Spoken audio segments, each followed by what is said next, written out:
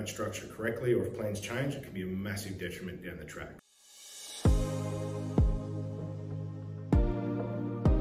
Hey guys, Justin Pickett back with another video for you. Just wanted to chat to you today about the importance of structuring your loans.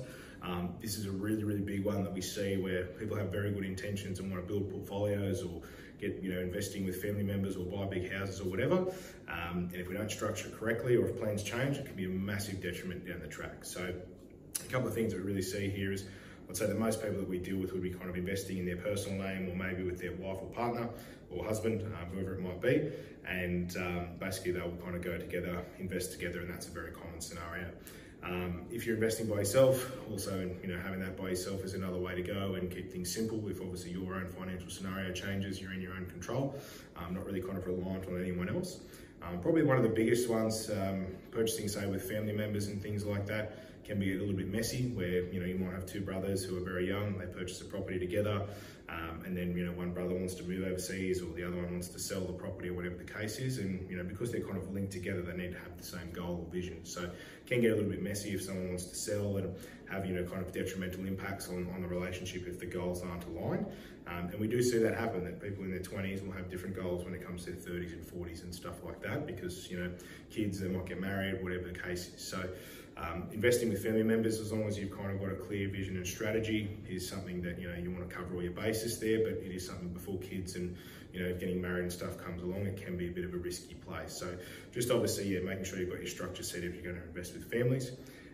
Obviously, for people who are in businesses and things like that, they may look at trust structures and discretionary trusts and unit trusts and those type of things as well. Something to consider. Again, obviously best to speak to your accountant because there are pros and cons from either side. And obviously when we're looking at lending, we need to make sure we select the appropriate lenders and the parameters that will work best for that.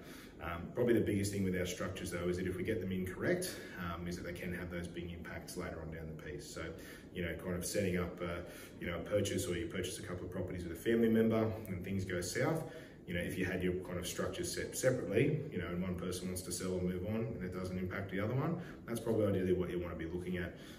Otherwise, if we kind of got it all linked together, all our debts linked together, everything like that, and then the plan changes, then obviously we're in ourselves a bit of a hurdle to try and untwine that and get you moving forward. So it's one of those things, obviously, if you're going to invest with other people, make sure that you've got all your bases covered, and there are going to be a long-term vision that's going to be in line with yours as well. So if you have any questions about that, we need to talk about strategy before you get things off the ground, please feel free to reach out and we can talk about some of the pros and cons we see with the lenders, but also hit up your solicitors, accountants, financial advisors for any more of those specific details before going ahead, because decisions today might have great intentions, can become quite messy down the track if we haven't got them sorted.